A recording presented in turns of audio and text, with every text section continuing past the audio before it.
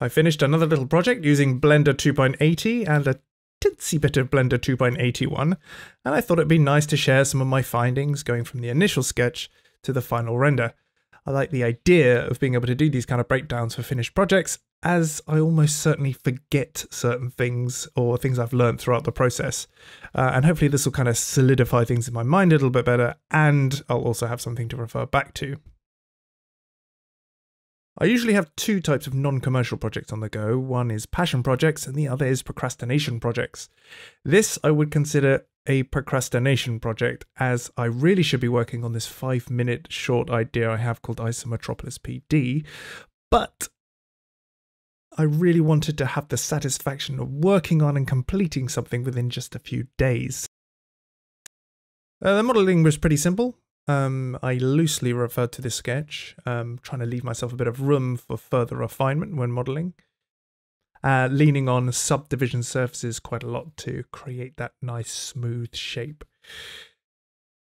The only issue I had while creating the different elements was unionizing the ears and the nose to the head, just because I wanted to retain that super smooth feel, and as soon as you up-res the geometry and try and merge things together, you lose a certain amount of flexibility afterwards when it comes to tweaking things.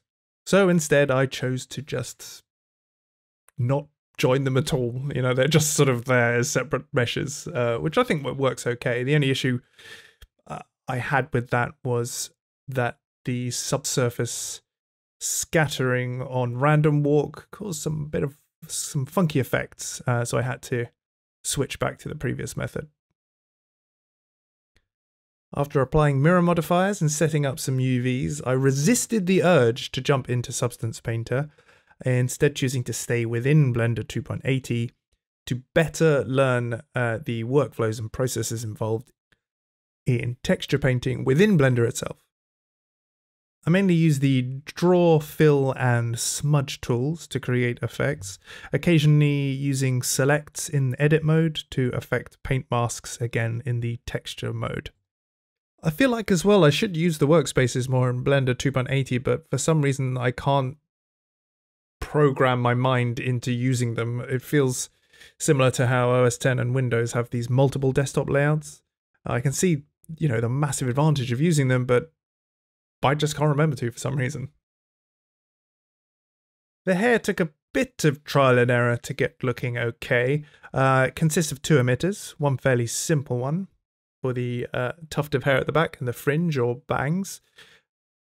And the other one was originally, again, emitted from a mesh, but the mesh was originally metaballs that I was using to sort of mass out the form, converted to mesh and then scaled down along their normals. The main setting that I used to get the curl was on the tuft setting, and using spiral, that helped a hell of a lot to get the sort of curly hair look.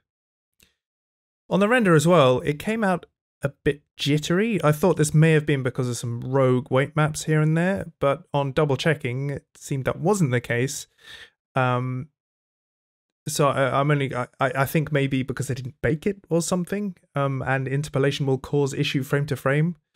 However, on reflection, I kind of like this effect. As you can see, the whole thing is going for this kind of stop motion feel, and it feels like the slight movement in hair now and again just adds to that effect. There's not a huge amount I can say here other than the fact that the Rigify add-on is amazing, and it enabled me to quickly align the armature to an already posed character, generate the rig, and be pretty much ready to go.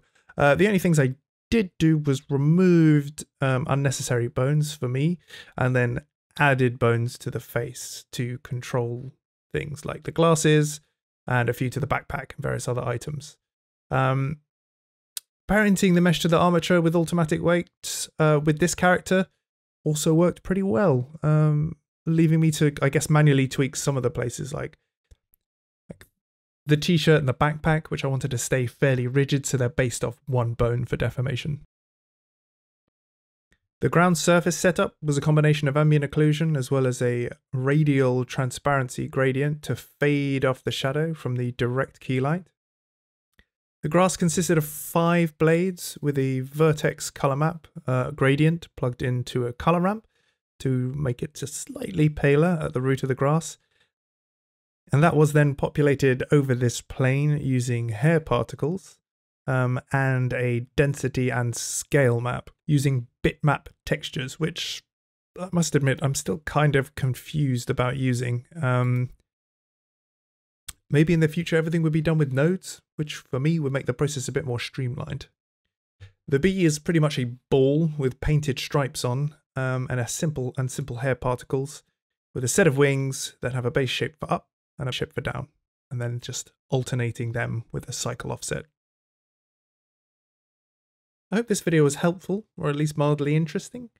If it does end up being useful, I'll likely put up more of this kind of breakdown style video for other projects. So stay tuned for that. Oh, and here's a quick Eevee version. Thanks for watching.